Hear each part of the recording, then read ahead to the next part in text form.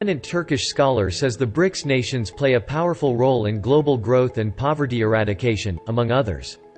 China is the second largest economy in the world. In that regard, also China is very important and key player for world production and world manufacturing as a center.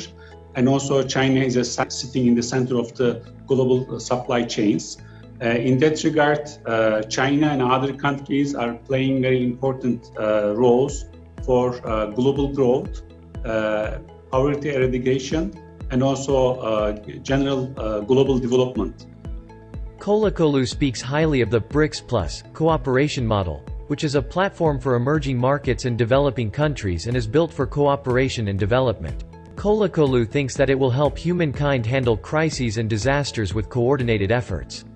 This is not only for military and political confrontations, but also for solving the issues like pandemic, for example. The BRICS countries represent around 42% of the world population and 1/5 of the global GDP.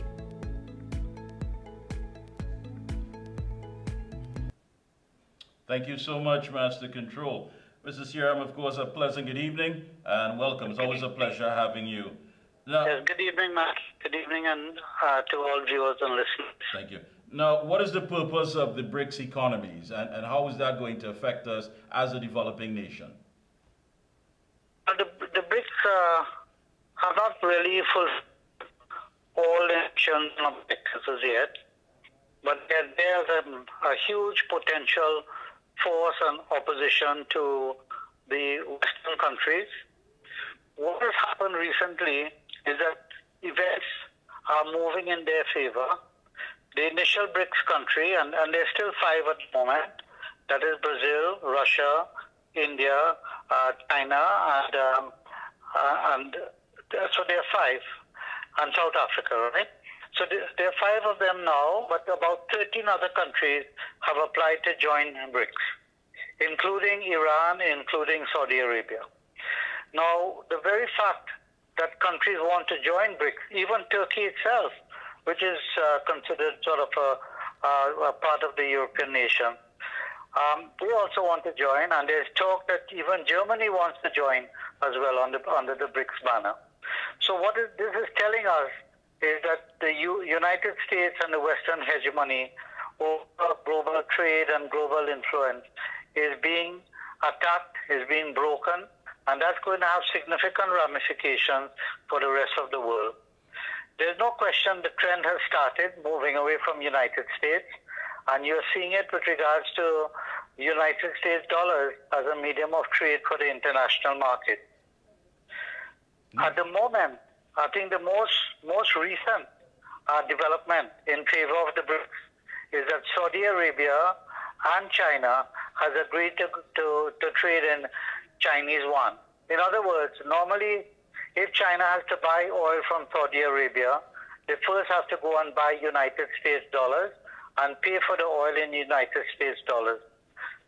With the present agreement, they just have to pay in their currency. It would mean to say demand for US dollars is going to decline. Similarly, India has engaged about 12 countries that will accept rupees with regards to their trade. So here again, normally country A will have to buy US dollars and purchase from India. And if India has to buy any goods and services from that country, they also have to buy US dollars. So the demand for US dollars is going to decline considerably.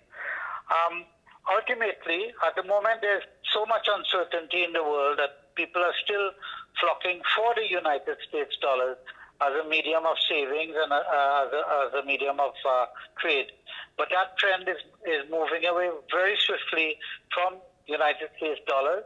And we have to ask the question, if that trend continues, and there's good evidence that it will, what will be the implication for us in Trinidad with regards to our investments in United States dollars and our demand for United States dollars? And those are things that we ought to be very concerned, or at least at this stage, be discussing it in a very meaningful way. And I agree with you, because when you look at the as you said, the countries that make up BRICS is Brazil, Russia, India, and China. And I mean, if Germany steps in there, that's a big player. We're also hearing talk that Mexico could be considering being a part of the BRIC nations. Now, when you look at it, that China and India will by 2050 be the world's dominant suppliers of manufactured goods. Now, while Brazil and Russia will become dominant as suppliers of raw materials.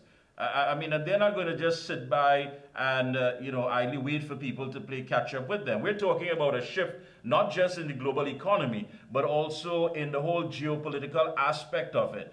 They'll be able to circumvent the U.S. This is something that they can put in place so they won't have to be fearful of embargoes or sanctions, as the case may be. So again, as Trinidad and Tobago, a small player, I guess, on the whole global market, should we be discussing it, and what should we be discussing if it is that we're looking at this narrative?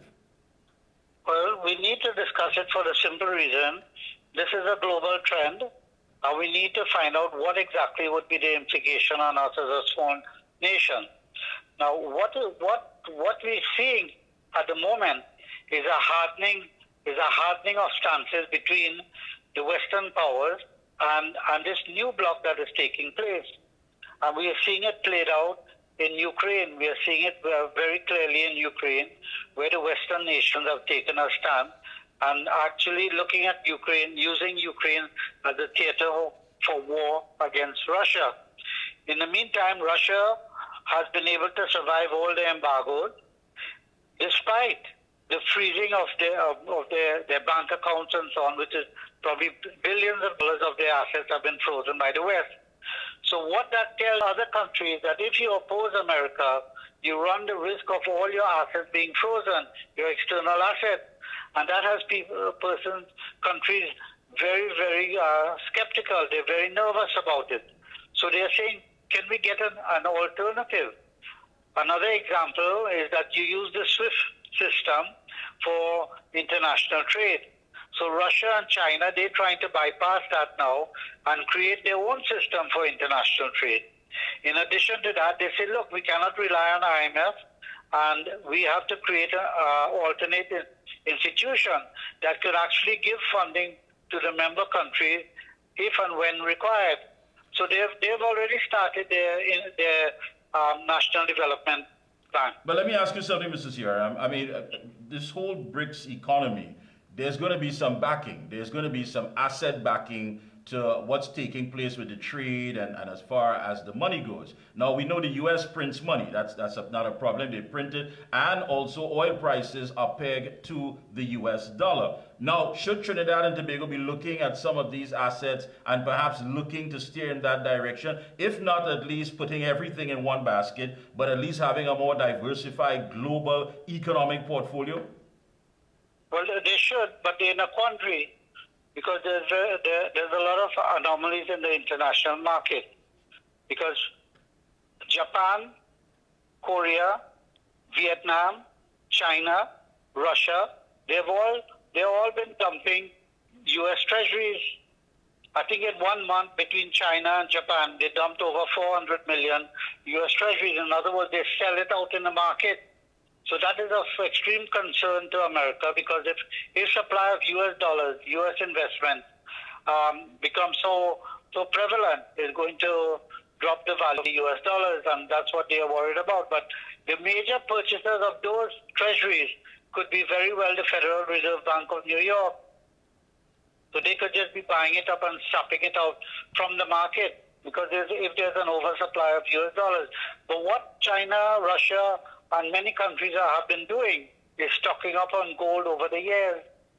China is the largest producer of gold in the world today.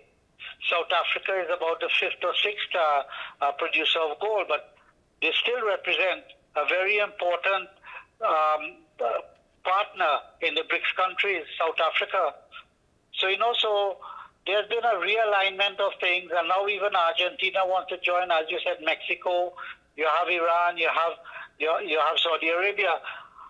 Mikey, I don't know if you saw recently that China was able to bring 2 sworn enemies, Saudi Arabia and Iran together at the table and talking peace. That's a major event in the world today. Yeah, but let me ask you, and I'm sure many of our listeners are thinking the same thing. America is not just going to sit idly by. The West is not going to sit idly by and say, listen, we're not going to see our economy just devalue. We're not going to see that this BRICS is going to be the alternative to what we have set up globally. We can expect something. I mean, something as far as... Yes, I mean, no, that battle, currency wars have been fought for years. When Saddam Hussein said he's going to accept the euro currency for oil in 2001, that was a major reason for the invasion of Iraq. When Libya said they're going to move out of the US dollars for trading in oil, he was taken off the face of the earth. So are those coincidence? So that war has been taking place for a long while, currency wars. Why do you think America is so annoyed with Venezuela? Because Chavez said that he's going to trade in other currencies besides US dollars. So this is precisely, this war has been going on for years and it has been fought in a clandestine way with regards to the purpose, but in a very open way, military way, for everyone to see under different reasons. For example, weapons of mass destruction and so on. But all of that, the world has been fooled in believing all of that, but it's really a currency war. But what's going to, let me ask you, Mr. What about our Heritage and Stabilization Fund? I mean, what's going to happen? I mean, are we just going to wake up one morning and say, listen, there's nothing there, there's no value there because we simply did not have this discussion and we were totally unprepared? That is true. So when the market is in turmoil, as you see in the stock market, is that you take out your money in the stock from the stock market, you take out your money from bonds and you leave it in money market. That means it's a short term. So the other challenge that we'll have, in what currency do we hold it? In what currency? But there are alternate investments as well. A lot of that money could come back to Trinidad and work for us in a very productive way. Suppose we bring back some of that money and set back up the steel plant, the steel processing plant. Wouldn't that be better than leaving it like ice in the sun? Right now, the money in the stock market is like ice in the sun, you know. You're just seeing it melt and you're not doing anything.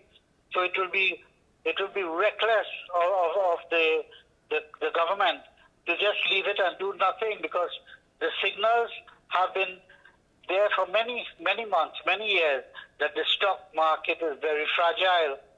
Very fragile. Yeah, but as far as this entire evolution that is taking place, we're talking about trade, we're talking about foreign direct investment, we're talking about development financing. All of these things are significant. And if you're playing on the global market, you have to have some way of getting access to these things to develop your country.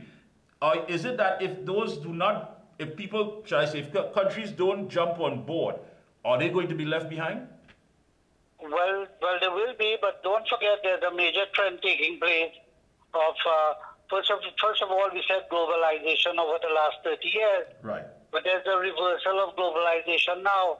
There's a massive reversal of globalization. Now, when Trump was there, he said, wait a minute, we don't make anything anymore. We are borrowing money from China to buy Chinese goods. And he said, how long can we sustain an economic designed along those economic model? You can't. So you have to start making things again. I'm asking a question and I'll throw it out to the public. Why can't the HSF invest in productive investments in Trinidad and Tobago, where the government or the fund itself can get could get a positive return? Why can't we do that? There are many plants that we could set up in Trinidad. The plants that you set up in Trinidad, one is recycling. That will save on foreign exchange if we can manufacture things here. And what comes to mind very clearly is that why can't we, at the moment, we are shipping out all our scrap metals. We're shipping it out and we're buying finished goods by way of what you call rebars and so on. Why can't we set up a plant locally? That means to say, we can also export our surpluses. We have the natural gas, set up the plant. I've done some numbers on it. It's just going to take about 11, 12 million US dollars. We are going to lose all that money in the stock market, you know. Mikey, believe me, we're going to lose all that. The bank run has now started. People saying the three banks in plus Republic, so there are about 4 banks, and there are about 12 banks in addition to what we know about that has been delisted from the stock market. So it's a major run that the media is not covering. There's a major run on the market. Now, they are all trying to blame, as if they're all knowledgeable, all these economists and all these, capital markets, financial experts. What they are saying is that the problems in the banks today is that because the government and the Federal Reserve have increased interest rates, that is just part of the problem. They are not talking about the bad debt on the book by way of consumer loans, by way of housing loans, that's mortgages, by way of the student loans. So there are many assets on the books that are rotten, and they are not talking about it. Yeah, but again, if you know that your money is tied up on these markets that are very volatile at this time, and you mentioned banking, the fact of the matter is that banking giant UBS is buying trouble rival Credit Suisse for almost US $3.25 billion. And this is a deal orchestrated by regulators in an effort to avoid further market-shaking turmoil in the global banking system. I mean, they're buying Credit Suisse. So, again, our money is tied up there some way, somehow. Why are we just like sitting ducks waiting for this to happen? As far as, go on. That is true. So you need to find out, did they have any shares in Credit Suisse? And that is where the central bank as well as government must disclose the composition of our investments in Parliament. You are entitled to know, I'm entitled to know, every citizen must be interested in the composition of our investment. Not only the Heritage and Civilization Fund, we have other funds, massive funds. For example, the Green Fund, where is that invested? Do we know that's a few $1 billion? Yeah. The bank, the insurance, where they have about $3 billion TT dollars, where are those funds invested? We need to know. Unit trust, where are those funds invested? Look, we've passed through the 1990s, but coming to 2008, one of the big problems with the banks abroad, that's OECS countries, they had a massive amount of investments in United States, and they also all lost their shirts. Out of the 14 indigenous banks, about 6 or 7 of them went bankrupt. They had to be built. So, then what can we expect? Is government going to come and tell us one day, listen, we have to tighten here, we have to try to get loans there, and never touch basically on the genesis of the problem or the reality to say, listen, we've lost that money? Because talking about Credit Suisse, you are talking about it's among the 30 financial institutions known as globally systematically important banks, and the authorities are worried about the fallout if it were to fail. I mean, that would be a serious domino effect. But anybody in the know will realize this was there in the years in the making. I've been talking about this for years now, Mikey, that where is our Heritage and Civilization Fund? I don't know if you recall, about a year or two ago, overnight we lost $700 million US dollars. $700 million US dollars. That's almost $5 billion TT dollars. We lost it. Fortunately, the market bounced back and we recovered $500 million, but we still lost $200 million. That's about $1.3 billion. Yeah. All because of slackness. All because of slackness.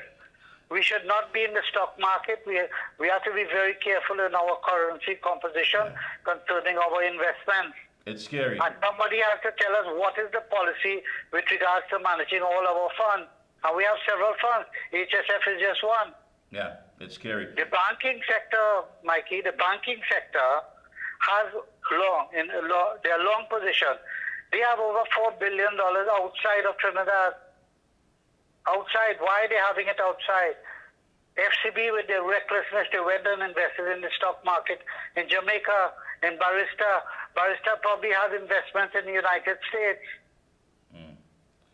Very this scary. thing is very serious. This is not 2008, you know. No, it's not. This is 2008 on steroids.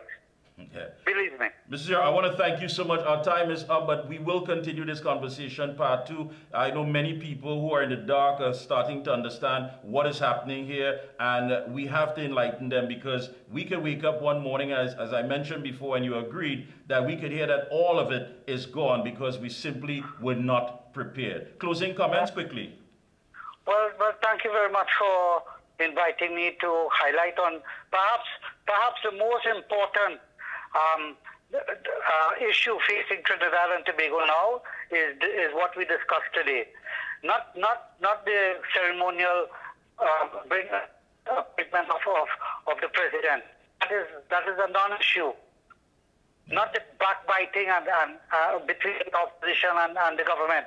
Those are non-issues. Those are theater being played every day. They are not contributing to the development of Trinidad and Tobago. Whilst fires are burning on our seats, these people are engaging in theater, and that is what is worrying about Trinidad and Tobago. Nobody is handling the major issues that we are facing. Thank you so much. Appreciate it. We will talk again soon. Thank you so much. Thank you, Mikey. Thank you so much.